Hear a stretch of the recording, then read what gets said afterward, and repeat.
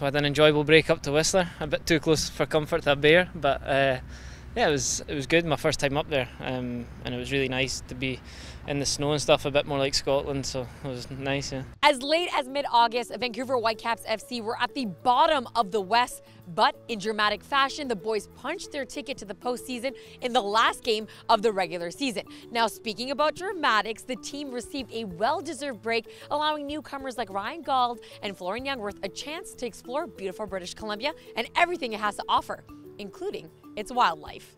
We took the dogs just out for a quick walk around the hotel, and we were going back up the side of the hotel, and I just seen this shape like up the side, and I was like to Kat, I was like, oh my days, it's a bear. Like I didn't know what to do. I didn't know if I should speak loud to let it know we're there or keep quiet. So we just kind of backed away and started going back down where we came from.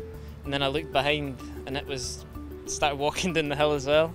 So I was like, oh no, we're in trouble. And then just turned around and went off. But I was surprised by how relaxed people are about bears. Like we went round the corner back to the hotel, like full of adrenaline. We were like, we've seen a bear. And the guy at the hotel was like, oh yeah, that's cool. Like I was like, Jesus, a bear could come round and do whatever it wants. You're not going to do anything. But nah, so it was a bit of a thrill, but I think I'd rather see them a bit further away next time.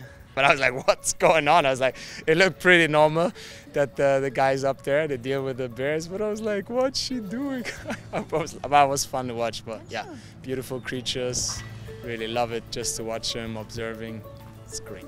But now we're recharged. We're not done yet. We have a great fight in Kansas, and we want to stay till what is it, December 11th is the final, I think. We want to be there. That's as simple as it is. You know, we showed a few weeks ago that we're capable of beating Kansas. I know it's a different story going into their stadium, but no, we're really looking forward to it. We'll get a good week of training, a good 10 days of training, so everyone's looking forward to it. With the hectic schedule to end the regular season, Gauld and Jungwirth are thankful for the extra time to train and remain confident heading into their first playoff game for the Whitecaps. From NSDC, I'm Sarita Patel.